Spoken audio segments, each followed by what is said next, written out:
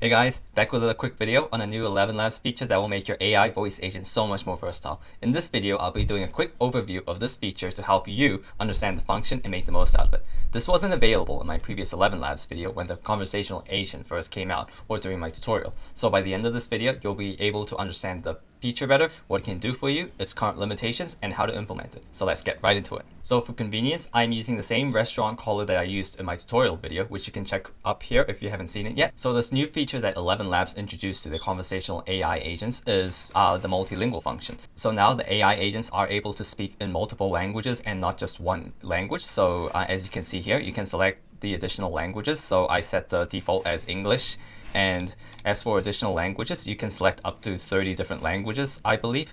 But yeah, here's all the list of different languages that you can select. And I have selected some languages here like Portuguese, Korean, Hindi, Italian, etc. I have asked some of my friends to try out the other languages and they've all said it's been really good. And I'll show you a few samples later on in this video. And another thing that you can do is you can also customize the first message for each language. So here you can see the default in English. Hi, this is all fried chicken. And you can select the different first messages. So for Norwegian, it did automatically translate it for me. So this is in Norwegian. And yeah, and here's German and Korean. This is one I set myself because I am Korean. So yes, here is the system prompt here. It's all in English and I went over it in my previous tutorial video, so I'm not going to go over it in this video. So you can only have the system prompt in one language regardless of how many languages that you offer it in. So for example, I'll just set it to Korean and I'll just copy this just to save it. I'll just actually quickly go over this now. I'll set it back to English.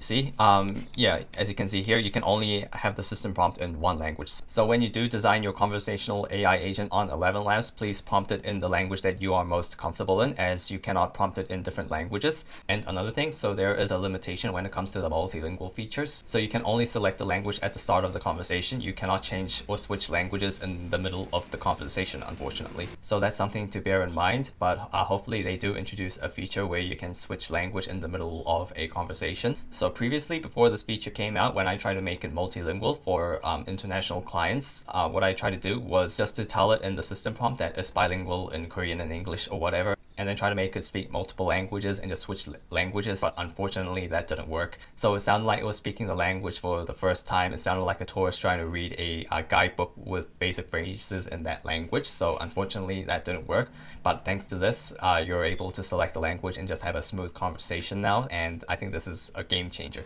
especially if you have a wide international audience of different backgrounds. So the way that you can optimize your AI agent for different languages is having a knowledge base in different languages. So as you can see here, I have the menu and the FAQs here in English, but what you can do is add a FAQ and a menu in different languages and tell your AI agent in the prompts to refer to the menu or the FAQ in different languages. For example, you can upload a FAQ document in Korean, and in your prompt, you can tell it to refer to the Korean FAQ when it's speaking in Korean. And another really useful thing that you can do with a multilingual feature is you can put it on the widget that you embed onto your website. And if you go on to the widget section here and you scroll down, you can see enable language section. So if you tick this, you can select a language here on the widget. So you can select English, French, Korean, etc. So when somebody calls on your website, they can easily select a language and just start talking in that language.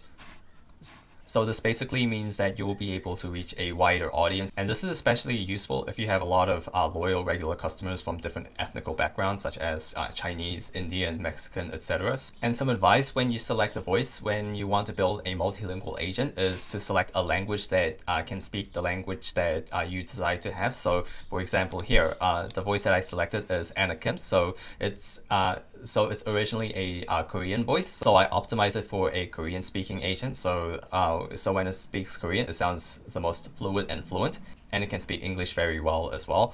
So I have a friend from Germany who tested this, and he said that it spoke German very well. It had a slight Korean accent, but there was absolutely no problem in communication. This isn't a must, but it would be helpful to select a voice that speaks the specific language that you desire to speak, or that is most likely going to speak the most. So for example, if you have a lot of international customers from Germany or France, then it will be preferable to select a voice that's specifically for German and French. So to put your agent onto a phone number, you just go on to the left here and select phone numbers, and you'll be led to this page, and you just want to press the plus button and you can import your own phone number from Twilio. So unfortunately, I don't have anything here right now because for some reason, when I try to put a Twilio phone number onto here, it didn't seem to be working, but it worked perfectly fine when I was using VAPI or Retail AI. So when I use my Twilio number on VAPI or Retail, it seemed to be working perfectly fine, but when I tried it on ElevenLabs, it didn't seem to be working. I don't know if it's just me, but unfortunately, I don't have a phone number to go over in this video.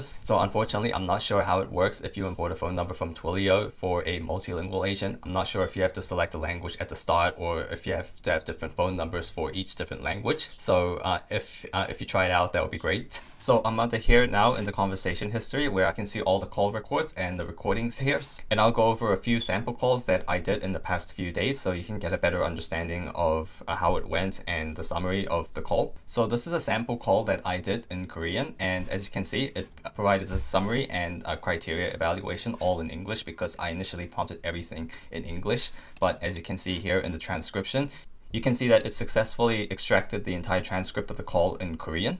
And here is the call recording, so I'll quickly play it.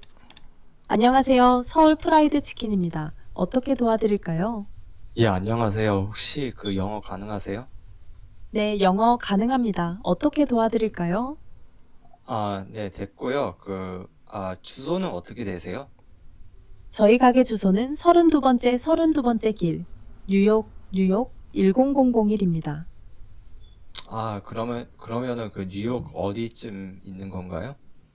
저희 가게는 뉴욕의 맨해튼에 위치하고 있습니다. 맨하탄 혹시 그 엠파이어 스테이트 빌딩 근처인가요? 네, 맞습니다. 저희 가게는 엠파이어 스테이트 빌딩에서 그렇게 멀지 않은 곳에 있습니다. 네, 알겠습니다.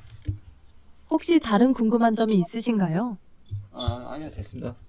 So this call was successful. It spoke Korean perfectly, but I did notice a flaw with the call itself. So here I asked the address for the shop, and in the prompt I set the address as 32 West 32nd Street, New York, and the postcode 10001. And on the call here it said 32 32nd Street, New York, and read out each one of the numbers individually. So what it did was it directly translated the address from English to Korean, and this is not how you say this address in Korean specifically. So this is a flaw that I found. When you read an address in New York, you don't say New York, you just say New York, but it just said New York twice, and it even read out the postcode, but normally you never read out the postcode when you tell somebody your address. So that's a flaw that I found with this agent when I made it call in a different language while prompting in another language. And another flaw that I found was here I asked it if it's close to the Empire State Building, which it is, and it got it right. So it said that it's close to the Empire State Building, but it said it in a very awkward way. So it's correct, but it's not like how a Korean person would say it in real life. So these are just the slight flaws that it has, and this is something that you should take into account when you wanted to speak fluently like a regular person and not directly translate it. So my point of showing you this is to show that while it will speak the language perfectly, it might not get these things right. So this is something that you should take into account, and this is something that you should tell the agent about in the prompt, so it can actually speak like a regular person and not sound like it's directly translated from Google Translate. While this call is still ready to go, you might want to fix this up before you deploy it and for the best possible customer experience. Here's another sample call that a German friend of mine made to test out the agent, and I'll just quickly play this. Hallo, hier ist Soul Fried Chicken. Sie sprechen mit Susi. Wie kann ich Ihnen heute helfen? Hallo. Hello, here is Soul Fried Chicken. You are speaking with Susie. How may I help you today? Kannst du auch auf Deutsch reden? Ja, natürlich. Wie kann ich Ihnen helfen? Ich würde gerne was bestellen. Gerne. Was möchten Sie heute bestellen? Was haben Sie im Angebot? Wir haben eine große Auswahl an koreanischen Gerichten, aber unsere Spezialität ist natürlich Korean Fried Chicken. Was interessiert Sie denn? Ja, Korean Fried Chicken hört sich gut an. Ich hätte davon... Wie teuer ist das? Wir haben verschiedene Arten von Korean Fried Chicken. Möchten Sie das Snow Wing Fried Chicken mit Schnee, Käsepulver, das Yum Fried Chicken mit süß-scharfer Soße, das Soy Garlic Fried Chicken mit Soja-Knoblauchsoße oder das Original Fried Chicken mit koreanischen Gewürzen? Das Original bitte. Okay, das Original Fried Chicken.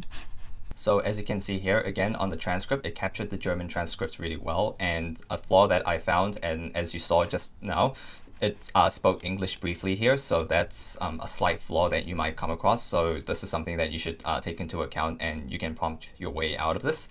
And in the summary here, as you can see, it's provided a summary in English, but it captured all the data in German, so such as the name and just how the call went. So besides the flaw of speaking English briefly at the start, I did notice that it might have pronounced Yangnyeom quite awkwardly. I don't know if that's how you say it in German normally, but for me it sounded awkward. So he said that the conversation went really well and he understood it perfectly. It just had a slight Korean accent, so it's not a huge problem, but this is something that you should take into account. So you shouldn't have expectations that it's going to be 100% perfect. As you can see in the sample calls that I just provided, it will be 95% perfect, but it's not 100% perfect. And as you know, AI technology is getting better every day and nothing was perfect at the start. It's only going to get better from now. But since ChatGPT was released to the public 2 years ago, this is very impressive progress. So going forward, if you want to create your own multilingual AI conversational agent, you should take the following into account. First, you should provide a knowledge base in the languages that you are going to provide for your agent. So have a separate knowledge base for English, for German, for French, etc. And the second thing to do is to tell it in the system prompt the languages that it is fluent in, and depending on the language that it uses to say things in a specific way. So such as in Korean, tell it to read the address in the proper Korean way rather than directly translating the address from English to Korean. So that's one example. And another thing to do is to tell it to refer to the knowledge base in Korean if it wants to speak Korean to the caller. So it's quite simple really. Just provide a knowledge base in the language that you want to provide and provide specific instructions for different languages in the system prompt as well. And also, like I said, you don't have to write the prompt again in a different language. So thank you for watching this quick video. Now you should be able to create your very own multilingual AI voice agent for your global market. My next video will be about prompt engineering for voice agents specifically, so please subscribe and stay tuned for that. With that video and my previous videos, you should be able to create and deploy your very own AI agent for your business to start capturing all your customers, answer their questions, book them in, and ultimately get more sales while doing less. If you found this video useful, please leave a like and subscribe. If you need any help building these or want it built for you, book a discovery call down below. And if you want one-on-one consulting, then book a call down below. Thanks again for watching. I'll see you in the next one.